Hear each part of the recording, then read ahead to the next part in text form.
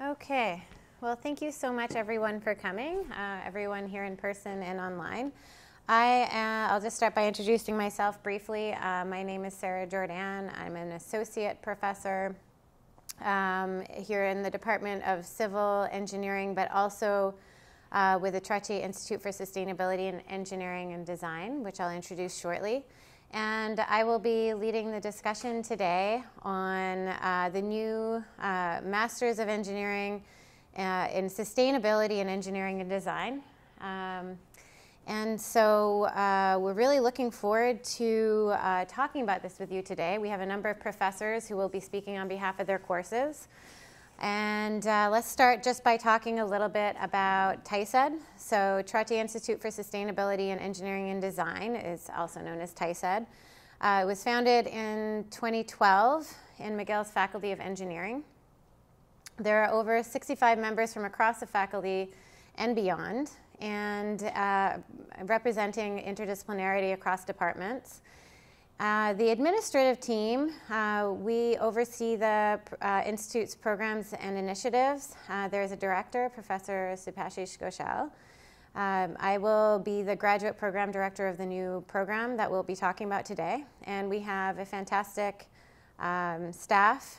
We have, I think Monica is online, Parisa is here, who's communications, the TISED manager in communications, and Gladys, you'll see those of you who are here in person. She is student affairs administrator.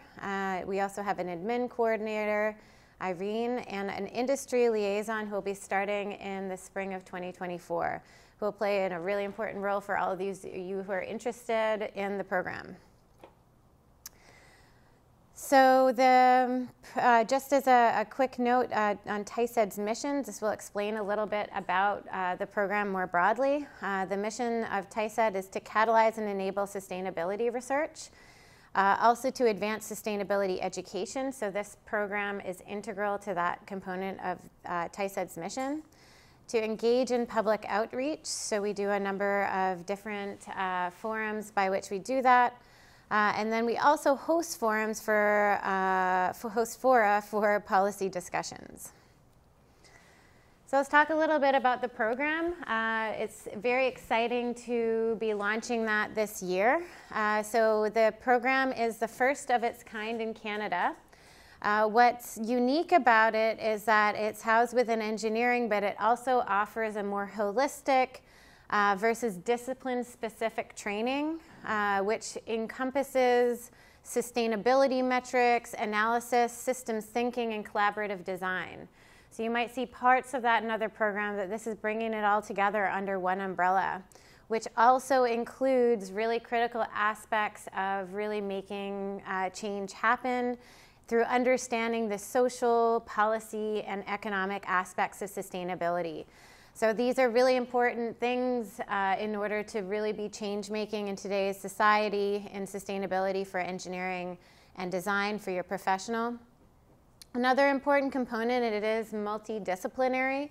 So you'll not only have a very solid foundation in sustainability concepts, you'll see that in the courses, but you'll also have additional rigor and expertise in this program by specialization in the 4 streams. So key highlights to note that really will make this program stand out is, first, we will be having opportunities for experiential learning. So that is, of course, embedded within our teaching. But in addition to that, we have research courses which provide research opportunities, workshops, professional networking opportunities, industry, guest lectures, as well as site visits. For example, I took a group of students this semester to go on the hydrogen train up in Quebec, near Quebec City. There's also going to be optional summer internships. So this will provide students in the program with practical experience. And in doing so, you can go out and actually get some job experience in addition to the other aspects of the program. So in with the summer internships, the students in the program are eligible for a graduate internship program here at McGill. But also, when the industry liaison is hired, there will be someone who will be working to directly connect students to opportunities. So in terms of the program details and requirements, it is a course-based non-thesis master's, so there is no supervisor involved. It's 45 credits, so there are 27 credits for the required courses, and for the complementary courses, there are 18 credits. You can only start at one time during the year in fall, and the duration is 16 months, so that would be fall, winter, and fall, and it is full-time. Just as a highlight as well, even though it is course-based, there still is opportunity for completing research through the research courses. So here's the program structure, just highlighting the core courses. We are going to have professors introduce, including myself, introduce the courses shortly. But you can see that it's well laid out here. So we have Foundations for Sustainability and Engineering Design, Energy, and this is taught by Bruce Lowry. Energy Analysis, which is by Jeff Bergtherson, Life Cycle-Based Environmental Footprinting, myself. The complementary courses that you see here, you can choose from a number of different streams to get more specialized knowledge. The winter, 530, Economics for Sustainability and Engineering and Design. That's Gary. I'll be teaching SEED 540, which is Industrial Ecology and Systems. 550, which is Decision Making for Sustainability and Engineering and Design, which is taught by Professor Lakshmi Shushima, who isn't here today. And then again, the choice of complementary courses, which will enhance more specified expertise. And then finally, Strategies for Sustainability and Collaborative Design for Sustainability being the last two courses, along with the additional complementaries. So in terms of the program structure, I did mention streams. So there are 4 streams. So the first being sustainable, well, they could be in any order, but the first listed here is Sustainable Processes and Manufacturing. We also have Renewable Energy and Energy Efficiency, Sustainable Urban Development, and Sustainable Infrastructure. So students can choose courses from up to 2 of these streams. And this is to really help you gain very important specific expertise that can help you in your careers and beyond. So I'm going to pass to the current instructors. So there's a number of them here. So I am one of them. I'm going to actually go last. Maybe Jeff, we can start with you. So we can just go through and the instructors will introduce their courses. We'll start with Jeff, and then Gary, and then Bruce, and then I'll finish up. And I'll pass you this here. There's no slides for this, though, right? No slides. Okay, yeah, so Energy Analysis, SEED 510, it's a broad course really looking at what I call the 30,000-foot view of our energy system. What is our energy system today? What does it look like? Where do we get our energy from? What do we need to, what are the problems with that? So climate change obviously being one of them, and there's other challenges associated with the current energy mix. And then what are the types of metrics that we would use to assess renewable energy technologies that would be the transition towards a sustainable future? So we want to understand what are the metrics to assess that, what are the different types of options that are out there, and then understand how can we assess trade-offs between what do we decide to put in solar panels or wind turbines or geothermal, how do we decide between these different types of technologies. And so the course is really based around, and then we look also at energy storage and production of, say, clean fuels from those renewable energy sources. And the course is really structured around 3 projects. So the 3 projects are to do, first of all, an assessment of your own energy usage and understand your energy footprint and its impacts on the environment. Then the second project is to look at propose or to advise on a renewable energy project for a specific application. So different teams will pick different renewable energy technologies, and then they have to assess it with all of those tools that we've brought in, so the economics, the life cycle impacts, and the various other metrics that we talk about, things like energy return on investment and other energy metrics. From that understanding of those topics, then they propose or recommend against that renewable energy project for that specific application. And then the last project includes an assessment of energy storage technologies for different types of applications, like balancing day to night for solar, or for wind for seasonal variations, or for backup energy generation. So that ties to all of the different aspects of the energy system. And with those projects, and the students are getting also those experiential learnings, group work, and presentation skills training as well as part of the course. So I think that's it. Good? No applause. Thanks so much.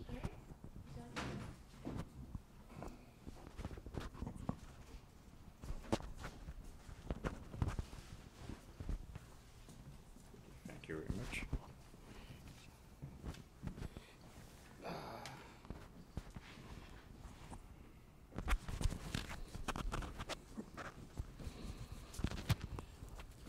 Hopefully I don't put it too close to him. All right, so hello, I'm Gary. I'm the course lecturer for SEED 530, Economics for Sustainability and Engineering Design. So as Sarah mentioned, this program deals with engineering, but has a more holistic point of view. So we have Bruce's course about the fundamentals, and we have my course, which is an economics course about sustainability. The expectation is that as engineers, you don't have previous knowledge of economics to a high degree. So this course, my course starts from the basics. We'll start from looking at classical economics, behavioral economics, and environmental economics. So we start from the basics. We start from supply and demand. We talk about what a market is. And then we talk about market mechanisms, like, what happens with taxes, what happens with tariffs. One of the topics that we'll cover is obviously very controversial, but it's Canada's carbon tax. And we talk about how that will affect what happens out there, especially for engineers. So this course has a focus on sustainability issues and SDGs. So we cover the basics, and then in the second half of the course, we start keying in on the individual sustainability development goals, and we talk about the economics of that. So we also have outside people, experts coming in. Last year, I invited speakers from WSP, so there is an opportunity to engage with industry people and talk about issues such as externalities, like how do companies price in environmental issues into economics, which is something that classical economics really doesn't cover. So we're going to try to build from that and talk about the value of the environment. So evaluation, we try to make it topical. The first assignment I had was assignment on LED LEED certification. So we're trying to have you go around Montreal, find a building that's LEED certified, and then we talk about how a building gets certified, and then make the linkages, the economic linkages about it. Like, what's the rationale for LEED certification? What's the economic benefits? Then I had them assignment about Canada's move towards electric vehicles. Canada has mandated that all vehicles sold by 2035 has to be non-combustion, has to be electric. And I had an assignment where we dealt with it. What does Canada need to happen for us to be able to drive all electric vehicles in 2035? How much energy do we need? What type of infrastructure do we need? And how much will it cost us? And finally, we have the midterm on economic theory. And finally, at the end, we have a full-term project and a presentation, and I asked students to do a market analysis. So I asked them to pick a product or service, and then I asked them to write a report and that builds up on all the material that we learned at. So you identify the product, you identify who the competitors are, you identify substitutes, complements, you identify the marketplace. And as I said, it's a hands-on way for you to learn about market structure, competition, and I think it was pretty good. So that's more or less the crux of my course. And if you have any questions afterwards from here, the audience, or from the audience outside, I'll be here to answer them. So thank you very much. Oh, yes, sorry. Yeah, sorry, I forgot about that, Rush. So Lakshmi Shrishama is the professor for, do I talk about 550 or 550 and her 515 course? You know, if you could just introduce them both briefly, Okay. that would be great. All right, so the course that's part of the curriculum, required curriculum, is SEED 550, which is decision making for sustainability and engineering design. And of course, the topics in her course that she covers strategies and methods for decision making and sustainability. Like, what type of tools do you use to make good decisions when you're talking about sustainability? So she brings in different concepts such as game theory, uncertainty analysis. She talks about sustainability metrics. She brings in a little LCA, which is part of your course. And her evaluation's typical.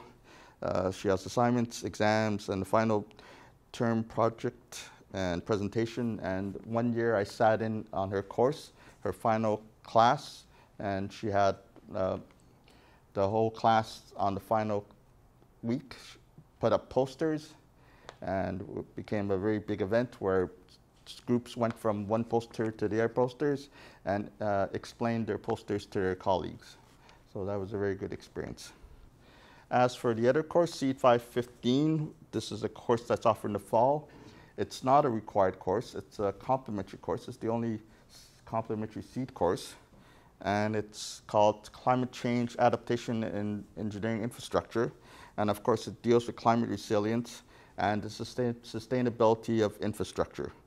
And there's a focus on the built environment.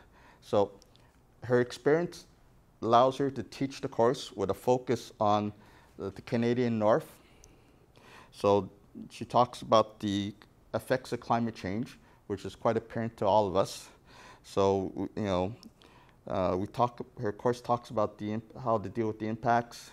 We have melting of the polar ice up north. We have melting of the permafrost, and then you have the subsequent flooding. So when you have issues such as this and other issues that also affect the Canadian South, what type of strategies do you develop to adapt to this climate change or to mitigate this climate change? And this is the crux of her 515 course. So now I'll hand it off to Bruce. And get this off. Thanks, Gary. Yes.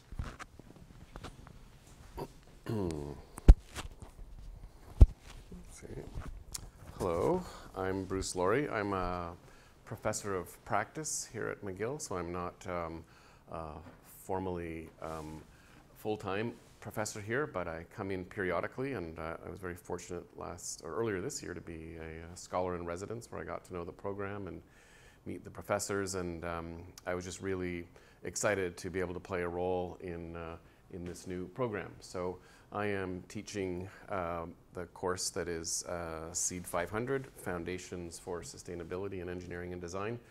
And I'm, as a professor of practice, that means I work on sustainability and have for 30 years in the field every day. And so what I'm trying to do is link the sort of more the theoretical side and the early understanding of sustainability. What are the definitions of sustainability? What are the struggles with it? Where have we gotten?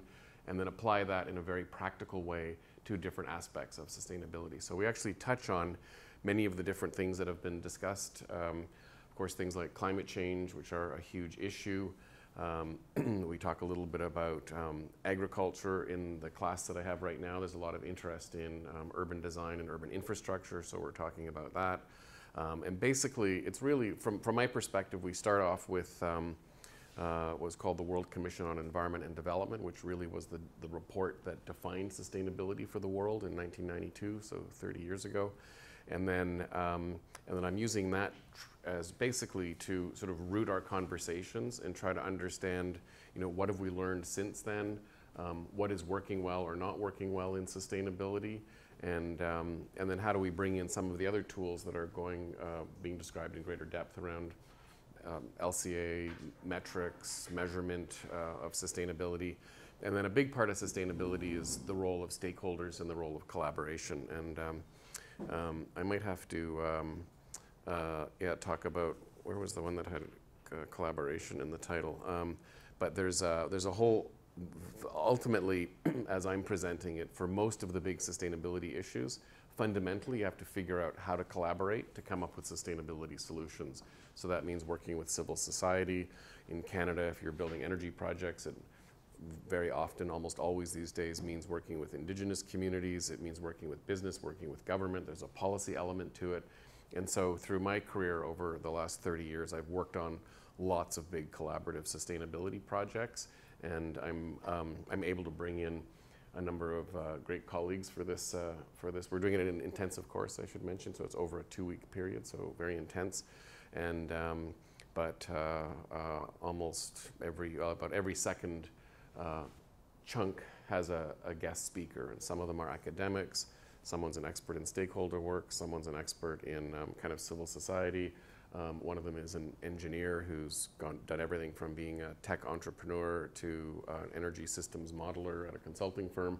And so my idea is to really try to make sustainability feel real for students, and then give them insights into what are the jobs that are out there, and how that might, help students really figure out what's a role for them. And as I said in the opening class, these days in sustainability, when I started a million years ago, I started my consulting company 30 years ago in sustainability, which seemed like an obvious thing for me 30 years ago. Now it's where you look back and go, wow, like there wasn't really a lot going on the ground.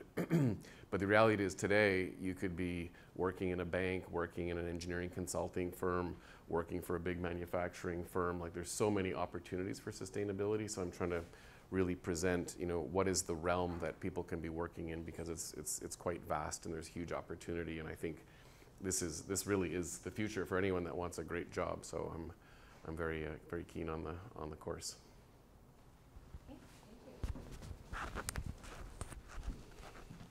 Thank you, Bruce.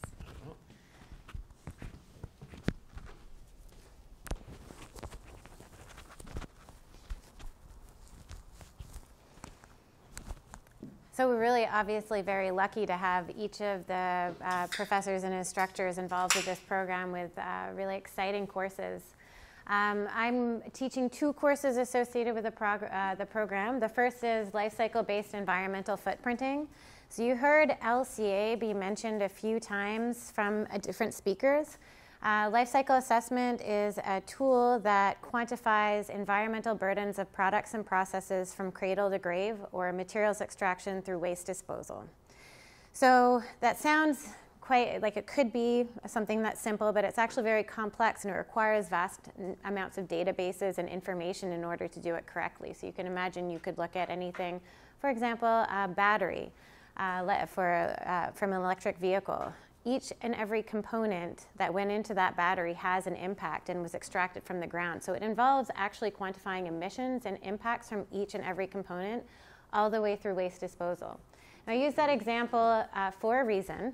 This class is very much fundamentally based on active learning. So in every class you'll walk in, I know there's one of my students here, so every class you walk in, I'll lecture a little bit, but I like for the students to be able to work together on specific problems.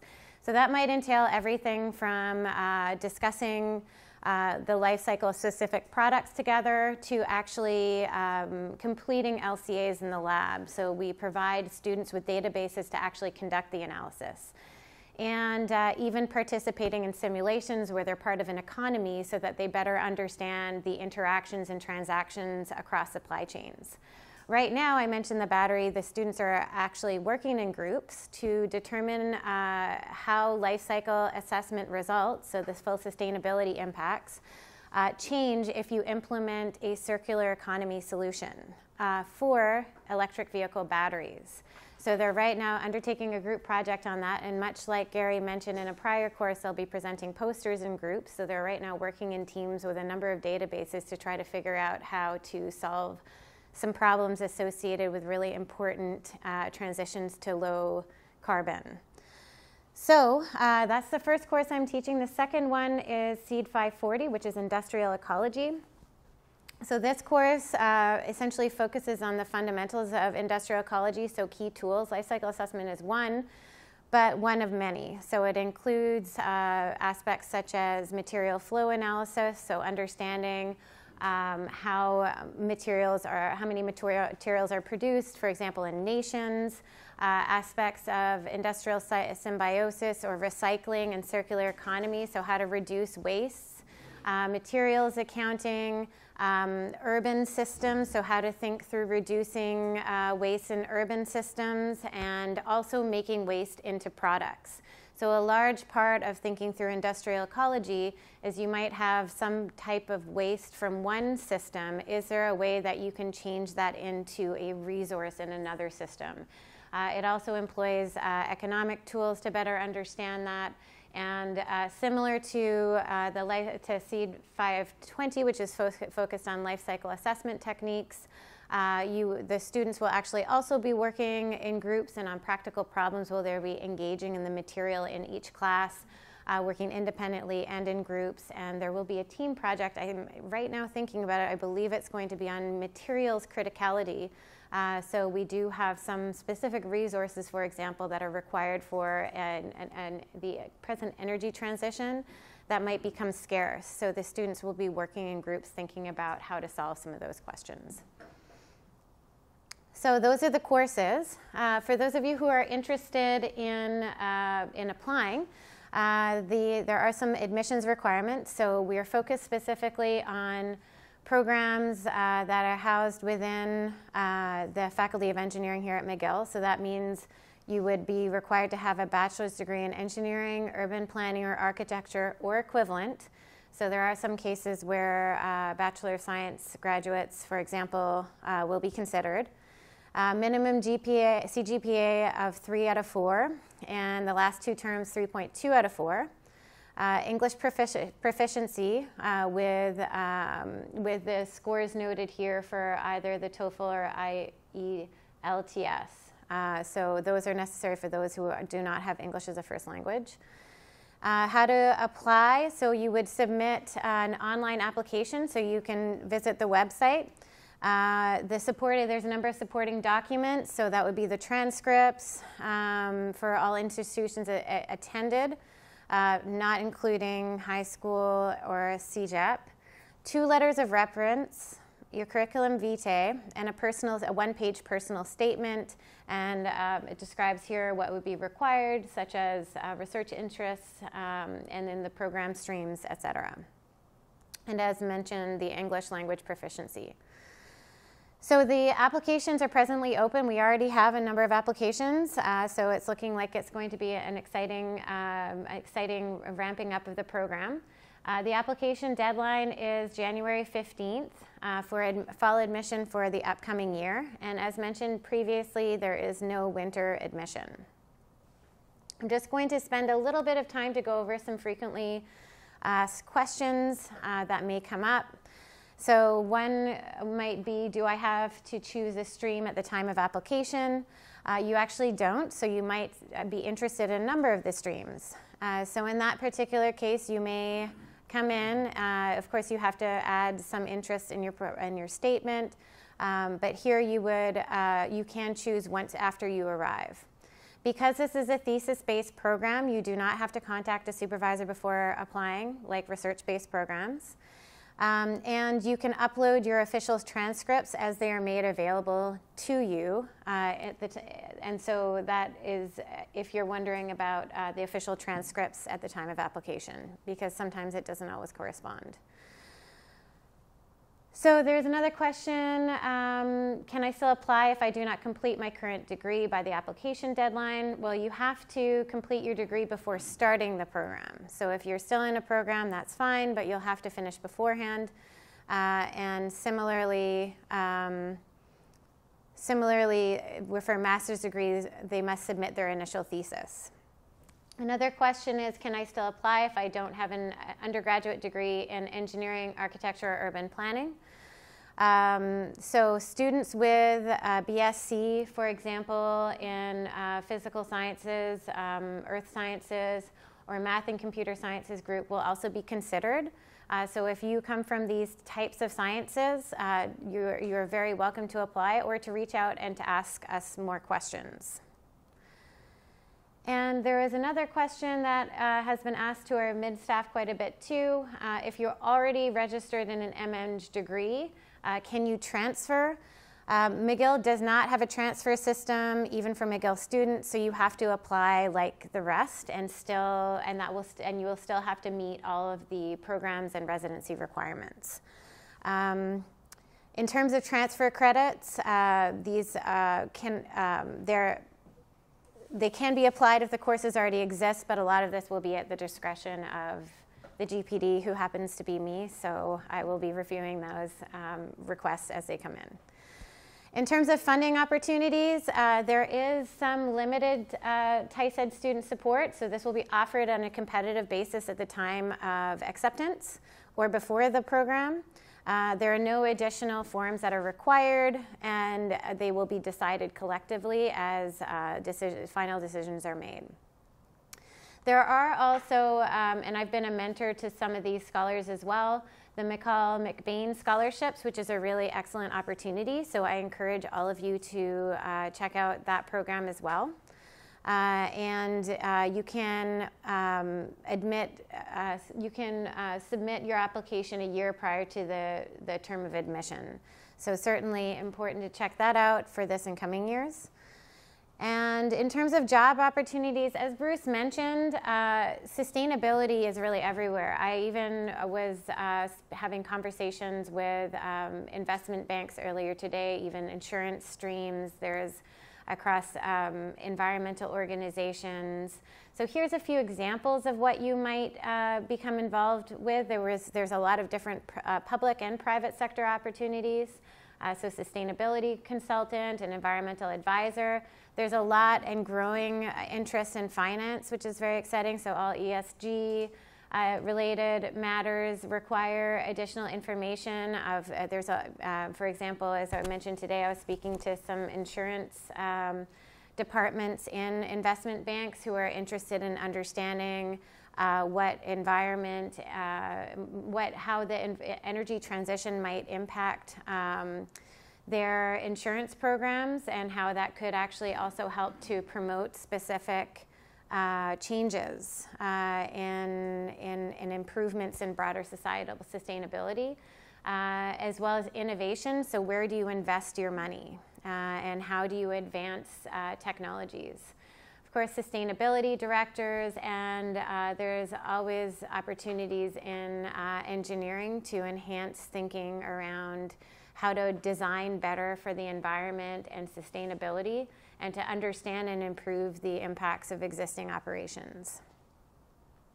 So I'm going to stop there for a few minutes and invite questions. And the questions you can ask me. I believe we also have our program manager online. We also feel free to ask questions to the instructors, but I'll pause here in case we have any. And please do feel free to ask questions for those online as well.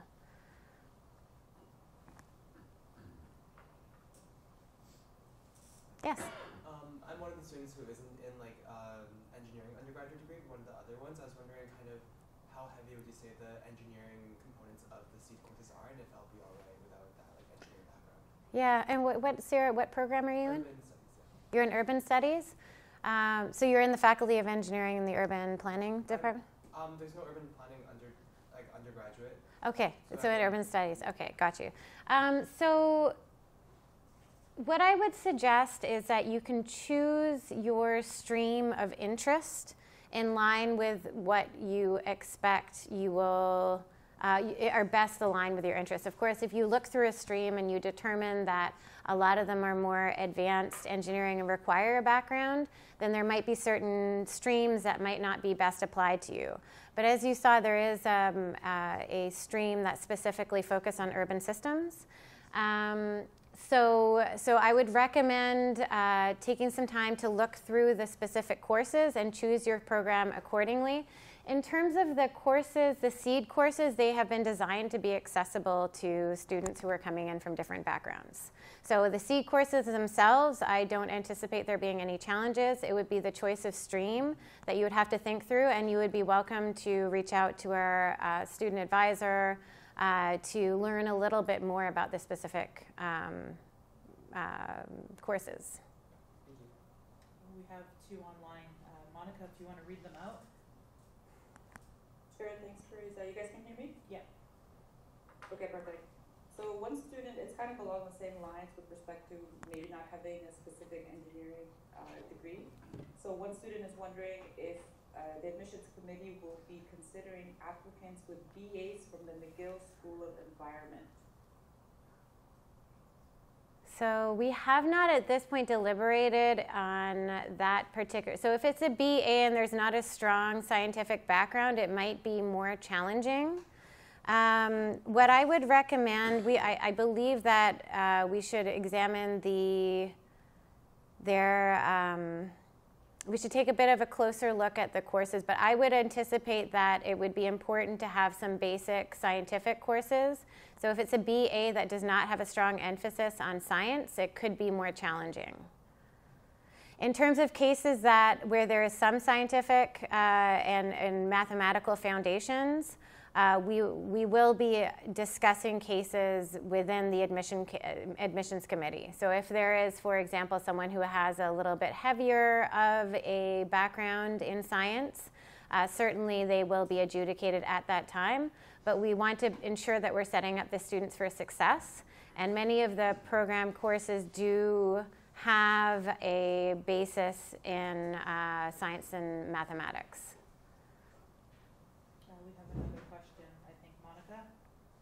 Yeah, so along the same lines, maybe, I don't know if there's anything more to add to that answer, but just in case, there's a student with a bachelor's of business administration and accounting who has 2 to 3 years of work experience in sustainable finance, and they are wondering if this program, if they're eligible to apply to this program. That's a very good question, and also I know some business administration courses or programs actually do have very robust mathematics involved.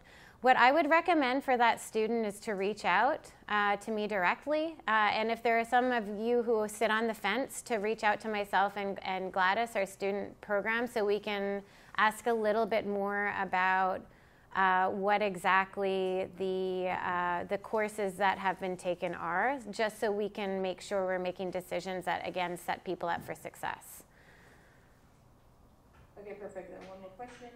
I am in my final year of engineering. Will I be disadvantaged if I do not have my 4th year grades since they are in progress? I do not believe at this time you will update. So you submit your transcripts as you have them, and then the complete transcripts when they're completed. But you'll be in the same situation as every other student who's applying from their 4th year. In terms of equivalency, or sorry, in terms of admissions, I would say in general, the rule of thumb would be students with a background in science, mathematics, those that are not in urban planning, architecture, and engineering would be in general those that have a background in mathematics and sciences and computer science, those that are listed. But if you feel quite strongly that you have the skills, then that's when I encourage you to reach out, because at this point we do have the in brackets or equivalent, and that will, in my view, be taken very seriously as we review the applications. There's a question in the back here. So my question is, if you are an urban planning, architecture major, a design major, and would you be able to take, like, for instance, the last course at the end of 2, would you be able to take them as electives to complete your program?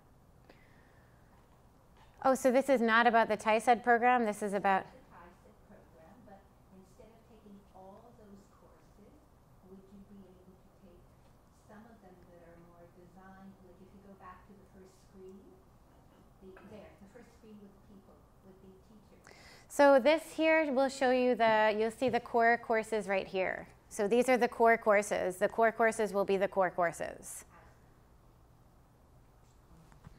Sorry? Okay, we have another question online. Sure. So go ahead, Monica.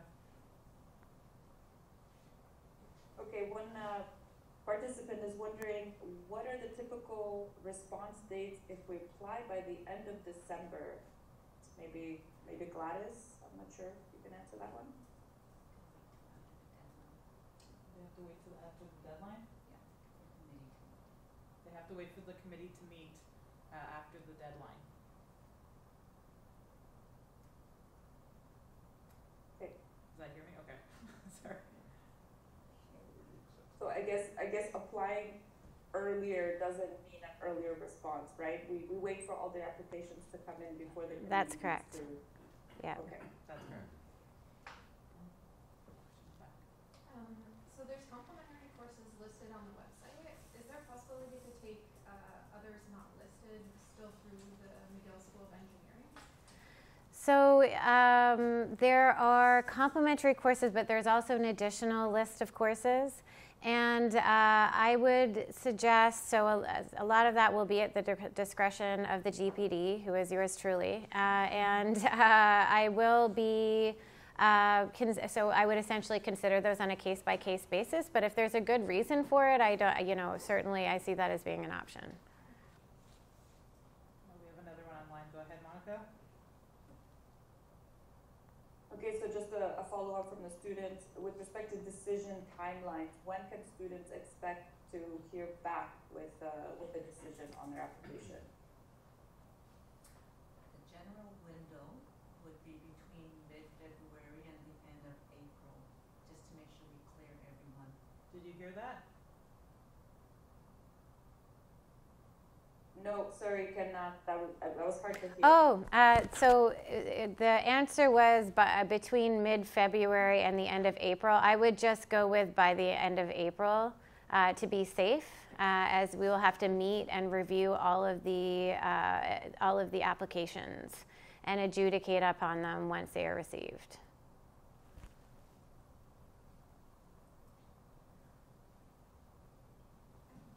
Yes. What's the anticipated student enrollment for the first year of the program? Is there a ballpark number? We're anticipating somewhere along the lines of 30. It would be my guess. But it would be it's going to depend on the applications. How many we already have. We're nearing that number already, but we're going to obviously have to adjudicate on them. So I would anticipate between 20 and 35, depending on the applications and the admissions committee.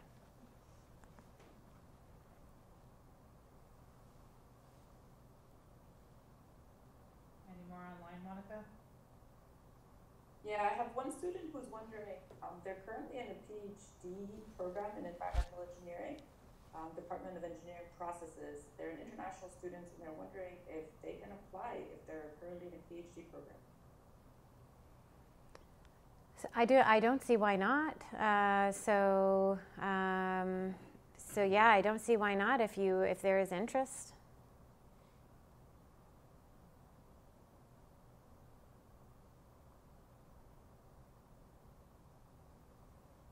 Any more in the room? Any more online? We do have one more online. Go ahead, Monica. I don't see another one online. Oh, did it come strictly to me? Okay.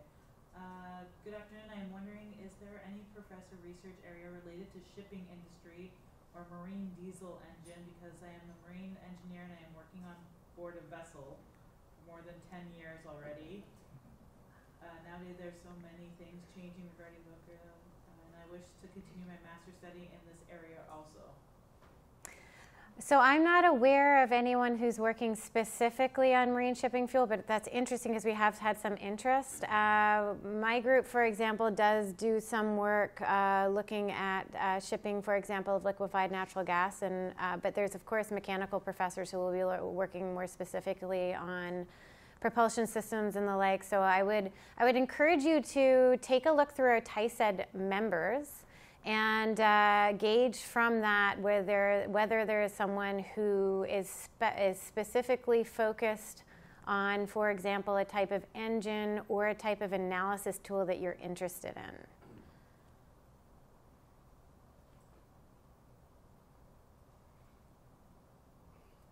So on the TISED website, there's a long list of the members who are involved. As mentioned, there's quite a few faculty members involved with TISED.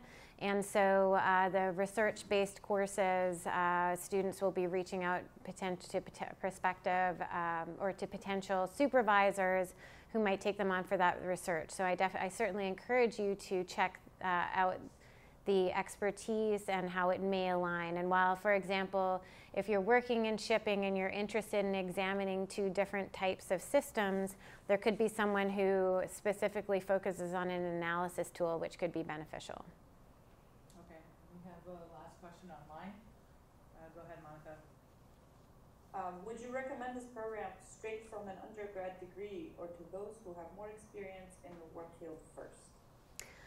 I would argue both. I think that from my perspective, I see the tools that students will gain from this program coming out of their undergraduate degree, if they're interested in sustainability, will really provide them with an immense opportunity that's above what their undergraduate would in terms of actually finding jobs that fit their interests, because they'll have those skills. I'm also really looking forward to our industry liaison, who will really be a key person to help connect students to industry and government and other opportunities that could be of interest. For a more seasoned professional, I see this as an excellent opportunity. For example, if you're in a particular career path, but you've been interested in sustainability for a while, as a way to gain the additional skills that would be of interest in the field. So I personally wouldn't recommend it for one or the other. I'd recommend it for both for the specific situation of gaining the necessary tools that you would have to be able to advance sustainability. Okay. And we have one last one. Sorry. Go ahead, Monica. Okay, we'll take the last one. Is it possible for a student in other programs, such as Master of Management at McGill, to take some of the individual courses from, I guess I'm assuming the SEED courses from the program, and they're saying, by paying a fee, to be clear, which Well, this is a new question. I suspect it will have to go through some administrative discussions.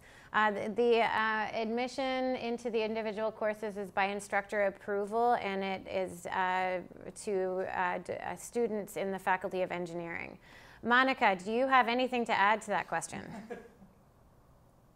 I would just advise the student to email our Student Affairs Administrator directly at grad.tised@mcgill.ca. You can find that contact information online, and ask her question. We could reply, more comprehensively via email. So you can see our website and the email to ask questions too. Yeah, and I just wanted to emphasize. I would drop them in the chat as well. Yeah, and I would emphasize again, for those of you where there wasn't a direct question where we would require more information. For example, I am in a program that has quite strong mathematics, but I'm not sure if I'm exactly a right fit. Just reach out directly so we can learn a little bit more and provide you with some advice specific to your case. And as well with any other question for that matter. That's good. Okay? Yeah. We can wrap it up. All right. Well, thank you, everyone. I believe there's some snacks here if you want to grab some and some drinks. And thank you so much for coming. Do feel free to reach out. Gladys is here, who is a wealth of information. So she's the one who's answering these emails. And the profs will be around hopefully for a few minutes if you have any questions directly for them or about their courses. Thank you.